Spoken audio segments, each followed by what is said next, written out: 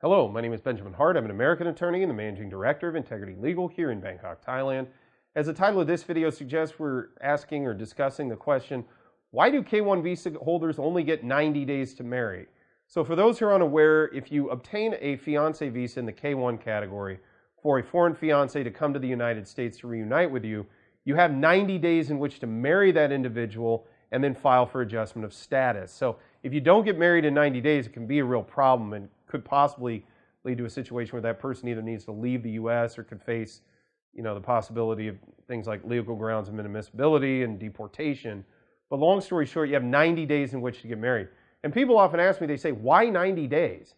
Well, my response is go ask Congress in 1956 or whenever it was they promulgated the Immigration Nationality Act. They invented this. In their infinite wisdom, it was, a betrothed couple. 90 days was enough time in which to get that person into the States, I guess kind of get to know each other and then get married. Long story short, it's what we have to deal with.